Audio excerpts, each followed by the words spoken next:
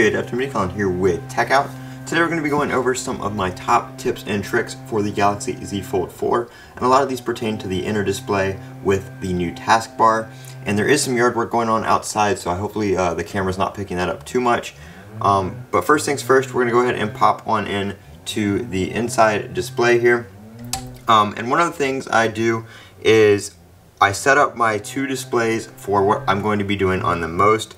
So all my apps here that I use on the inside display, I customize the home screen based on that. And then on the outer display, because if you guys don't know, if you don't have a Z Fold 4 yet or you're just getting one, you customize the home screens per display. So the apps you put on this home screen right here are not going to be on the other home screen. So they are set up individually. So things like calculator, mail, my banking app, stuff like that, just stuff that I'm going to do one-handed, text messaging, Twitter, all that kind of stuff that I don't always need to open the display for.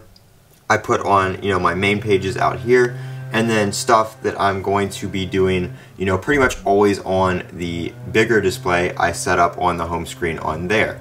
Some of the apps are the same in case I want to use them in both places, but for the most part, things like one-handed apps I keep on the outside display, and things I'm going to be doing on the bigger display I will put down here on the dock and on the main pages of the inner display.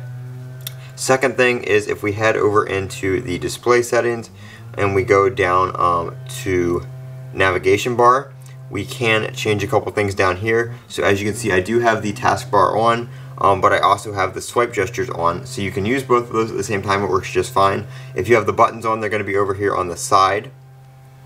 You can, like I said, you can change that.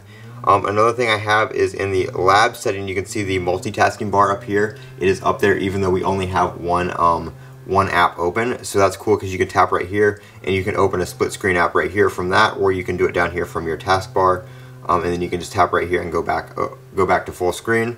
So that is a labs feature. So if you go to advanced feature and labs, right here it is the show multi-window menu with one window.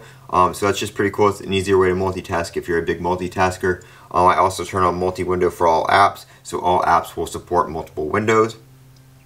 The taskbar settings under display here, I do have it to show the you can show and hide the touch with touch and hold, and then I also have the show recent apps turned off just because I didn't want the extra apps down there. I only wanted what is on my taskbar down here. So the dock down here is what is going to be on your taskbar when you open an app. So that is my setup for my Galaxy Z Fold 4, and those are just some of my tips and tricks for customizing your inner and outer display, and how you can set them up for the highest level of productivity.